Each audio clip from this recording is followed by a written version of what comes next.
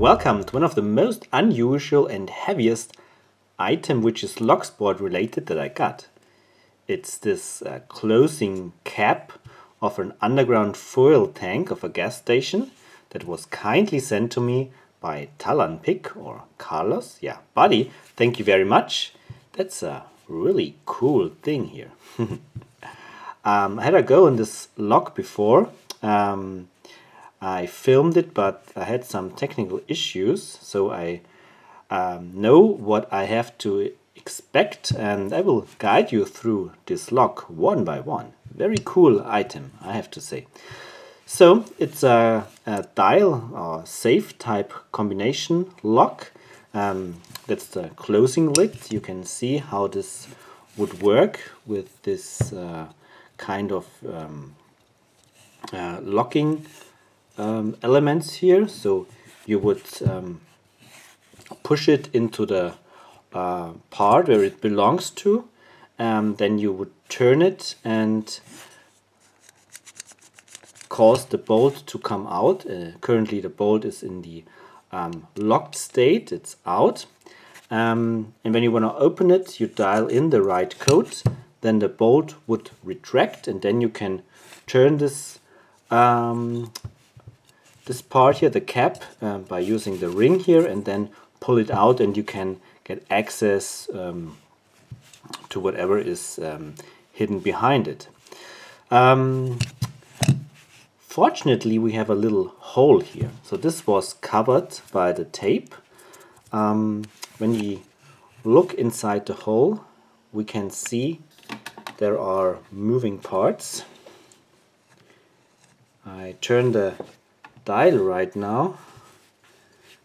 It's a little bit awkward to hold. You can see there's something moving, and that's the wheels. So when we have access to the back of this part, so we can find out the code by looking through the hole.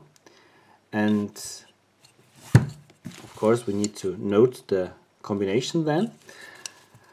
Let me do this. I have to change my setup for better lighting, and then we will decode this lock by looking inside this little hole here. Alright, this should work. I now turn the dial in the clockwise direction and nothing happens. That's because the other wheels that are connected to the dial need to connect themselves, and they do this by one full revolution, one by one. And at some point, you can see now the second disc turning underneath this hole. The first disc should start turning. And it does. Now we should be able to see a gate at some point in time.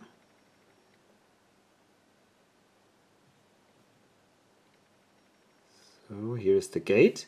Turn it back until the second wheel starts turning again in the opposite direction. Here it does. So here's the gate, the second gate. Turning clockwise again. The third wheel is turning. Here's the gate. And now when I turn it into the counterclockwise direction, it gives a click, and now the bolt can be retracted by turning again in the clockwise direction. So that's how you can decode the lock when you have access to this little hole. I will now do this again and note the combination, and then we will see how this looks from the front. Alright, here is the code. It's clockwise 21, 52 counterclockwise the third time, 46 counterclockwise the second time, and then 0, and then reverse again to retract the bolt. So the bolt is currently out, it's in the locked state. I turn it a couple of times into the clockwise direction and stop at 21. Zoom in a little bit. 21. That's here. So now to 52 the third time. First second, not 52, 55, sorry, 55 the third time, here we go, then back to 46 first and second. So where is the bolt? Here is the bolt. And now turn it back to 0, made a click, and now I turn it reverse again, and you can see the bolt retracts. Alright, so here we have the code deduced by looking in the hole. Not a big deal. Yeah, I want to now take it apart and we can inspect the parts. So here comes the cover off. What we have here is the front part with the dial. This is directly connected to this piece here, to this rectangular or quadratic shaped piece here. Nothing special here, direct connection. This goes to the other side of that. Here just the bolts came off. This is actually the container for the wheel pack. So this is what is driven by that from the outer dial, and inside here we have the wheel pack. You can see the bolt here is connected to this piece here, this rectangular shaped piece here, and we can control this by turning this axis here. But of course, as this is the actual combination part, the wheel pack is underneath. If we turn it a couple of times back and forth, all the wheels are shuffled and we cannot retract the bolt anymore because we have to dial in the right code again. So how can we take this further apart? We have to pull out the bolt, and nothing easier than that, just to use a pair of pliers and pull it out. It's press fit, that's how it looks like. And now we can get off this part here. That's the actual container for the wheel pack, nothing left here. So let's see what's underneath this cover. Need a little screwdriver.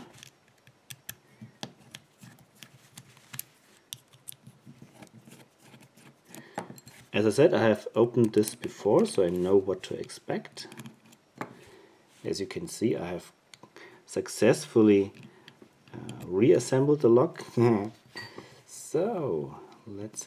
here interestingly we have some stickers, and I think this says inspected by 6 and inspected by maybe 2 or 3. Quality control indicators. So let's get this off. Alright, here we can see the wheel pack containing 3 wheels. Look at this just in a second. And here we have the mechanism that pulls on the bolt. So you remember, here the bolt goes in this little hole. So here is a bar that can drop down in this direction towards the center here when all the discs are aligned, so that the wheels, so that the gates are aligned like so. And if this is the case at this position, then the bar here can drop in. So this is the state where it's not dropped, and here it's dropped. And you can see how this interacts. So that's the last motion you do. That's the last turning motion. You turn it in this direction, and therewith you can retract the locking bolt. And here you can push it back. It works better in the reassembled state, of course. So here you can retract it, and here you can push it out again. Yeah, that's the last turning motion that you do. It's indicated by 1, as it looks like. And here you see a little nipple here. That's the connection to the wheel pack. Alright, inspect the wheel pack a little closer. We can see 3 discs or 3 wheels, which are somehow connected. They are connected by these wires here, by these bent wires.